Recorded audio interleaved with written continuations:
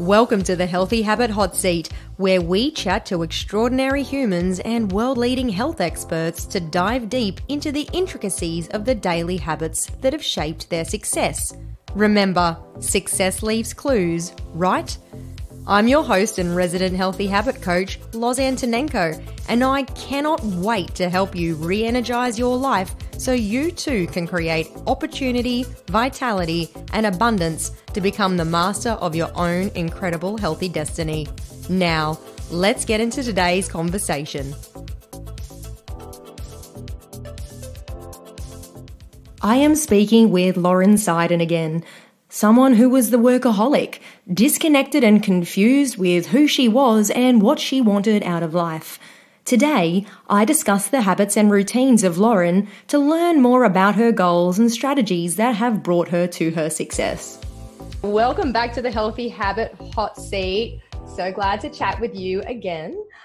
In the previous episode, we spoke about some of the challenges you've overcome on your personal quest to wellness, as well as your successes in life and business. You do love to travel, and you also love to learn. So having studied in over 33 countries, I am sure you have created the opportunity to sample food from all around the world. If you knew you only had 24 hours left to live, what would your day's menu look like? So I have to say, I was surprised, but I love the food in India a lot more than I thought I would. So maybe some dal from there, which I love. I always have a green juice, and even if it was like, I always want to have that. And then I'm usually known, I love some good vegan, sugar-free, gluten-free sweets of some sort, or vegan ice cream. So that would be my day, probably. You live and breathe the ultimate vegan life? Yeah, mostly. Amazing. A little wild fish here and there, and then I've been mostly vegan, years of vegan since 2007. Really? Excellent. And no coffee? No coffee since before that, actually. I love it. With this part of the interview, we're going to get into some pretty nitty-gritty details of your daily habits. So vegan, India, you like it hot and spicy, no coffee. What would you consider your healthy habit and why? Meditation. It looks a little bit different every day, but I don't go a day without it. I don't actually go a day without multiple forms of it in some way. So just incorporating intentionality, time to process, breath work. I think that's been one of the healthiest habits that I've really created. I think in 2007, when I first started and was exposed to it, it was obviously very different. And it would just incorporate maybe just more breath work. And I would just be like inhaling now, exhaling now, and I would tune in to every part of my body, head to toe. And I would take the time to just go down every body part until I knew how to pinpoint it. And I could feel it took me about a year to really master that. Yeah, but right. I did that for about an hour a day until I could just, like, if I had something going on in my shoulder or my elbow or something random in my body, where I could really feel it and create that level of feedback. So why is meditation so important to you? I think it's helped me process a lot of things that were painful and challenging, and from so many different aspects, from physical, from emotional, from relationships, from family, like anything in my life, business, clarity, really manifesting things that I've wanted to create. I think that meditation's played probably one of the biggest key roles to really helping me dial in any of the parts that were maybe unclear, doubtful, fearful. Gives you time to process. So it's not that we're judging the thoughts that arise, but we're really learning how to be more comfortable with ourselves. I think meditation's where I created a lot of my courses. It's where I get clear and actually make things happen. So I could go on and on. It's helped me also with physical healing in dozens and dozens of places. I can totally relate to you on so many levels with that. I think, from a perspective of, ideas and clarity, most of my most life-changing ideas have come to me lying face down on a table, doing nothing, just meditating. I might have needles in my back. I might be getting acupuncture, but when you give yourself the space and the energy to find clarity, that's when the real life is there, the juicy parts of life. And it's like, yes, I'm on top of this. Putting ourselves in those situations to 100%. be a peacekeeper for that. Yeah. Exactly. And it's always there. It's just allowing you, time and energy to focus and tap in. Yeah. So I'm sure our audience would love to know, do you, Laurin Seiden, have any unhealthy habits? Yeah. So TV is one that a lot of people perceive to be unhealthy. And if I wanted to get rid of it, I would have. I enjoy it. And so, I mean, there's a balance there. I think that I set myself up. I could definitely get sucked into watching TV for time waster, like in a place where it became really unproductive and wasn't serving and was completely unhealthy. And so that's always a little bit of a balance for me, or when I get caught in something that I really want to finish a show or a series. So I like to create some boundaries for myself and create it as something that like, oh, I choose this tonight in a way that's going to actually serve me, versus feeling like I get stuck in it at the end of the day and just putting it on kind of unconsciously. Yeah. What's the one habit you'd like to change? Is it TV or is it something else? I don't think it would be TV, actually. I think if it were to be something I want to change, okay, I think more commitment towards writing and towards, we were just talking about content. And so I guess like for me, putting out more content, I always have it in the background as a thought. And sometimes I even do it on an iPhone note or somewhere, but I haven't always created that time to really put it all together. Okay. Yeah. With your ideas, do you have a vision board that you use? I do. I love making vision boards. I was super into scrapbooking in college. And so being able to like take all my scrapbooking and creative outlet into vision boarding was really fun. So sometimes I do them digitally, and then I usually have like at least a small one that I do. And I have one that I'll add to every year that's like goes in my journal, and I'll have one for each category there. And then I have different ones. Yeah, Just inspiring wow. photos and things we get to bring together. And this is the time of year. It's great. And what I love about vision boards is that it allows you to be playful, Mm-hmm. and you make it your own. Do you have some sort of morning routine that you use to maintain a level of homeostasis in your biorhythm? Yes, my morning routine is actually pretty important to me. So I always have my phone on airplane mode. I don't want to, so usually like I choose when I want to start the day and kind of start my phone. And I'll set myself up to have at least an hour or two where that way I can do my meditation, do some of my flow, do a little bit of yoga and stretching and movement. Sometimes that's actually at the gym in a class, and sometimes like this morning, it's just in my apartment to start. And so I think, yeah, water is huge. Like always, I have a full glass of water by my bed. So I'll drink some, not as much before bed, but when I wake up, it's the first thing is just to have that go down. Yeah, I think that there's a few things, but really just taking the time for yourself to process. And sometimes it's in those really early hours because it's a beautiful and quiet time. So when it can be, I really enjoy settling into that kind of like dark, still time that we can give ourselves. With sleep, Mm-hmm. how many hours on average would you get per night? And do you have a bedtime ritual? So you have a morning ritual. Do you have one at the other end of the day? And what does it look like if you do? Okay. Yeah, I would say I get on average probably about 6, 7 hours. And sometimes I'll go into bed and I'll have more time kind of wind down, maybe around 10 hours, just because of the wind down and the wind up kind of take me time. So I'll kind of have usually about a half hour to an hour meditation on each end of that. And my wind down and evening time, it's really just being mindful of screen time, mindful of like what I'm putting into my body and into my head and the thoughts that I'm processing, and giving myself time to clear and then to set myself up for the next day. So I always kind of lay the things out, and the resources and the paperwork and the clients that I'm working with the following day. So that's all organized before I go to bed. And then I like to just get really clear on 3 things that I'm grateful for, and some accomplishments that I had, and writing those down. And then I used to look back at them once a month, and actually I found that to be a really great practice that I should incorporate again. That would be great. Yeah, absolutely. Yeah. I think there's definitely a lot of merit in that, and it allows you to see how far you've come as well. Mm-hmm. For Yeah. sure. So your journey this far has been full of lots of twists and turns, and you've taken some massive leaps of faith to find yourself in the position that you're in today. How did you align your purpose with your values? It's a good question. I think I aligned it most when I got clear on learning and teaching as my top value, which we've discussed before, and health and business, and those are my 3 values. And so for me, I think before I was just doing things, and I was more focused on the doing, and I was enjoying helping people, but I didn't necessarily translate that into my purpose. I think when I got really clear of learning and teaching and how I best support myself and really focusing on that place of being first and who I was, and I started using meditation, I think, differently and all the tools differently. I think that's where it really started to align. And that's also when I started to say, like, what do I really do? And I help people and myself become the most inspired, connected, and productive version of ourselves. So I think that was really my purpose. Are you a gadget fan that meditates? Do you find it challenging to meditate and have given up because it's all just too hard? Time for Muse's technology-enhanced meditation bundle. This award-winning biofeedback technology translates your mental activity into the guiding sounds of weather to help you find focused calm.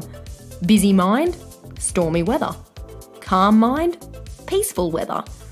Muse offers real-time monitoring of brain activity, heart rate, breathing and body movements, and their new Muse S device is perfect for sleep.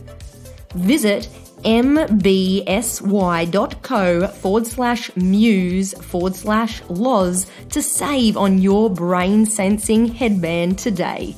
Now, back to the show. That's so beautiful. I think that, you live and breathe every single thing that you have in your life now. So you're definitely very, very aligned. And I think the key thing is to work out what your values are first and foremost. And so many people go through their life, doing, as you've said, a lot of us are doers, and we just are like helpaholics. We're so addicted to just doing it, and we don't sometimes know the core of, what is driving the doing. So that's a really good tip.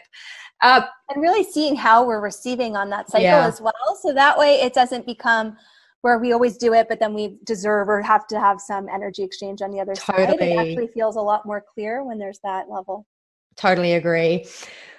In terms of daily purposeful productivity and getting things done and being aligned with your purpose and your values, what would be your top 3 tips for our audience? I think structure and scheduling. So it's, again, like part of that getting clear. Once you're clear, like, how do you want to structure and schedule the things that you actually do want to get done? So chunking time for me is really key throughout my day. Meditation, I think, is a huge one. And then hydration, like taking care of our body. So maybe I think water is a big piece, but anything, like, once you know what you're doing, also know how do you want to take care of your body in that process as well. I think that's a really great tip, and one that a lot of people forget about. We're so focused on outcomes, and we forget about ourselves on the way. Self-care is super important. So thanks so much for sharing. I think our audience definitely needs to hear that. So you love tennis, you love skiing. Yeah. On top of those activities, what would be your favorite way to move your body to optimize not only your energy, but your mobility and physical vitality? So I think I do a lot of stretching throughout the day. And when I wake up, I like to stretch. I like to just do some planks and some different things and some sun salutations just to move my body. I think dance and being playful. So sometimes I create a lot of time for it, and sometimes it's just a few songs, and then and sometimes there's music and sometimes there's not. Kind of varies day to day. But I think, dance and movement, any way that you can move your body that feels good, and just stretching into, as one of my mentors say, Guru Singh, he always says, stretch into your body glove. It's you really like when you put something on, and it's and I love that. So yeah, that's beautiful. I mean, it makes so much sense, just the visualization you get when you say that. Oh, that's fantastic. With your vitality, do you use any supplements or biohacking technology in your daily routine? I do. Yes. Let's see. So I actually put out, because you had asked me this question yesterday, and I was like, oh yes, herbs. That was, I think Chinese herbs was one of the biggest things that I started introducing that I didn't realize at first, but it was really making a huge difference. So I do pearl. This is from Jing Herbs. I don't know if you can see, but I use pearl, Hoshu Wu, which supports your immunity and your liver function, calms your spirit. All these different ones have different intentionality. Reishi, Shaga, these are ones that are daily things. You can do it every day in your smoothie or however you like to do it. So my morning smoothie is probably one of my favorite things to do. And it always includes a green juice, usually an avocado, and then a lot of different herbs. And And then my biomat is something that I use every day for over the last 10 years. And especially when I'm on my laptop, it supposedly helps with EMFs. It helps me feel really relaxed and calm. It has amethyst and different crystals in it. I like to surround myself by things that are intentional, that create beauty and inspiration. Like I always usually have some sort of crystal, whether I'm wearing it or around me, or thank you. Just this is like clearing and selenite and amethyst and turquoise. Black tourmaline's really great around computers. So I think there's so many things. Blue blockers, like making sure our screen, very nice. Yeah. Flux, and on the iPhone now, there's like a thing you can make it more warm, so your screen, so you don't have all those blue lights, because I used to wear the blue blockers all the time in the evening, and now our computers and our technology do it for us. But I always think that's really helpful. That actually made a big difference for me at night. So with your biohacks, let's use that term. Okay. They've definitely improved the quality of your life. Yeah, for sure. And with your smoothie, do you put all of those things in at once, or do you sort of structure them out throughout the day? I love it.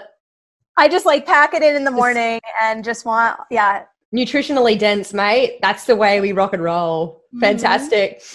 So obviously you are super attracted to people and ideas that help you serve and add immense value to the lives of other people. What is your most ambitious goal, and how will you make it a reality? One, I am working on a new book. I have one on health and one on stress that I'd like to update. And then I've been working on a spirituality book. I don't know if I perceive that it'll get completed. I'm definitely starting to create some more structured writing time around it. So it's in the process of revealing itself and unfolding and seeing what the clarity. So I imagine that will take a little bit of time, but you never know. But that's something I'm looking forward to. That really is so exciting. For. Yeah. And I think giving yourself, the opportunity to explore where that takes you as well, and not going, this is something that has to be done by this day. You do a lot of stuff, Laurin. So I do. And I think that we've talked about this before together, is like patience is so key.